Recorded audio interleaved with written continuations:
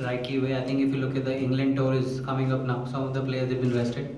So I think if you look at the young side from Indian team, I think a lot of play has been done in IPL and first class cricket.